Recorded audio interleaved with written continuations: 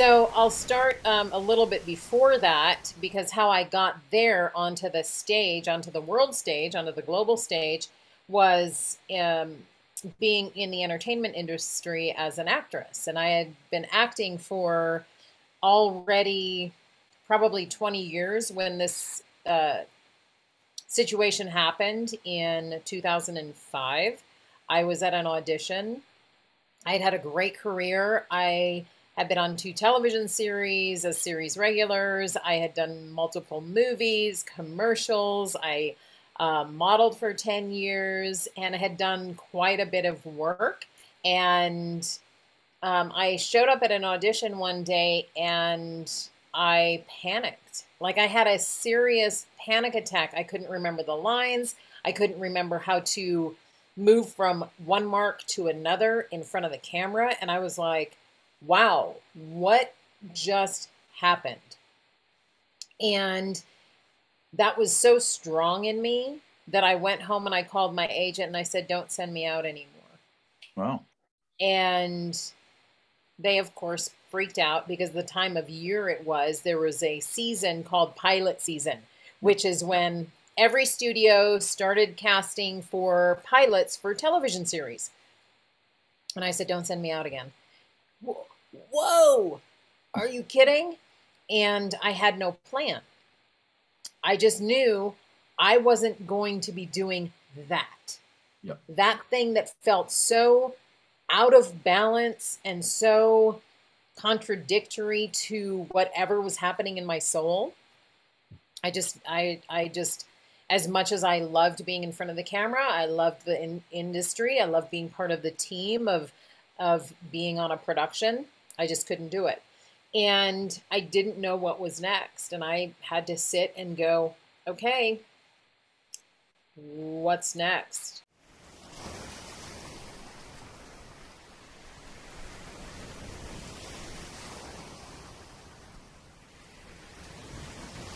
And I had already come through the program, the first program in T. Harv Eker's camp of the Millionaire Mind Intensive. And I loved it. And the energy was all high and it was Yeah. Yeah. really great. And I thought, this is really wonderful. But that was kind of sort of it. And I had volunteered a couple times. And at that time, when I left acting, I went, okay, what's next? And I went back to volunteer and do some stuff. And I went, oh, this actually feels good.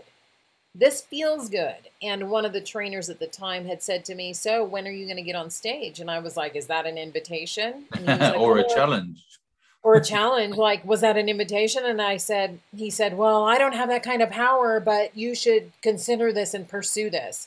So I started to pursue that and ended up being an assistant trainer. Well, I will take that back. I was on the crew first, and then I became an assistant trainer, and then I became a trainer for this company, full on, full blown Mm. trainer in 2006. Started in 2005 as an assistant trainer, trained, and then in 2006 became the first female trainer for the company, the first black person to train for the company.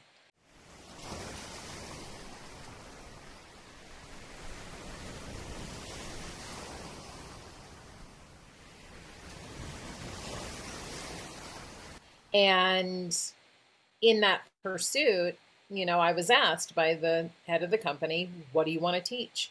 And I said, I want to teach Enlightened Warrior Training Camp because it felt like that energy for me of teaching people to step into their power was right. And of course, because he hadn't had a woman on stage before, let alone a woman of color, right? He was like, well, I don't know about that. I don't know. And something happened, situation happened where the lead trainer was like, yeah, I can't do this. I just happened to be there and stepped right onto stage.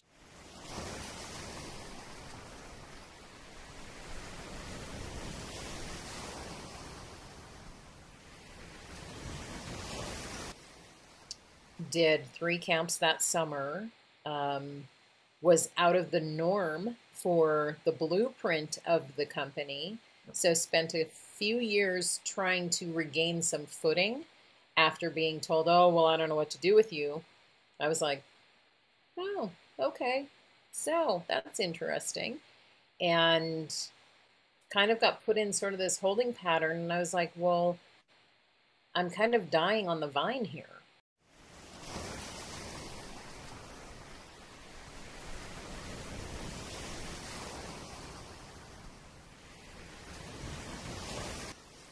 And one of the participants in the camp who had already taken it, volunteered, was there when I did my first camp. She was like, that's it. I'm going to support this woman hands down no matter what. While she happened to be teaching a course called Discovering Your Sacred Gifts. And in 2007, I said, that's it. I'm going to go take this. Flew to Vancouver, Canada, took Discovering Your Sacred Gifts and was like, oh, okay, I get it now. Yep. Right? I had a whole new way of looking at how I was operating in life.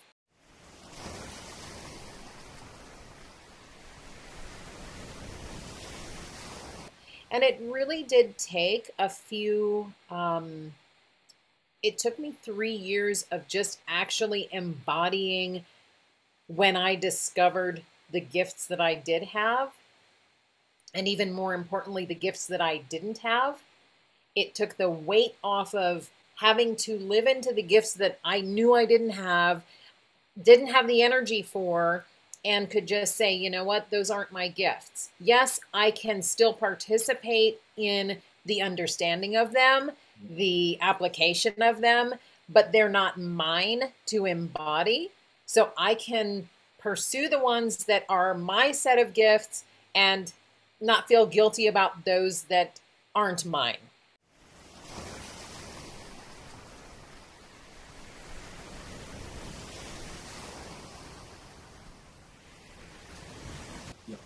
As if I have to be all and everything for everybody and carry that massive burden and weight, which sometimes we can do in society. Like, and you would say, you know, when I've heard you speak, if it's not your gift, you use a skill. So you were using your skills to teach what someone else's gift was. Yes. But you didn't have that gift, so you couldn't embody that in full authenticity and integrity, which is where we're going to end up, I'm sure. So, but you had the skill to go and do these things, offer lesson plan, offer this, offer that. And with your gift, you could match that to the skill and still carry it through. Yeah. And really, when I got that understanding, it made everything I did on stage that much more powerful.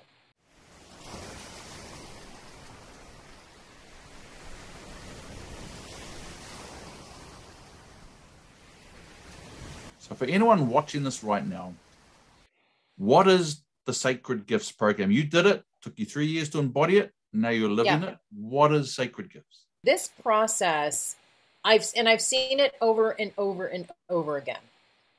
Tons of people say, oh, well, I know my skills, I know my gifts, I know what I'm doing, I know where I'm at, I know my, you know, I know what I want to pursue, I know what makes me happy, which is awesome. It's great, it's fantastic. I have done this process for individuals, for entrepreneurs, for veterans, for corporations. And everyone always says the same thing. Like, wow, I knew I had gifts, but I didn't actually know that there was a formula to putting them in place so that I can live my life feeling on purpose. Because being on purpose and feeling on purpose are two very different things. And that's what happens in the program is we discover the formula. We discover, how do I get to feeling on purpose every day in my life? And if I'm not feeling on purpose, what part of the formula is out of balance so that I can get back into feeling on purpose?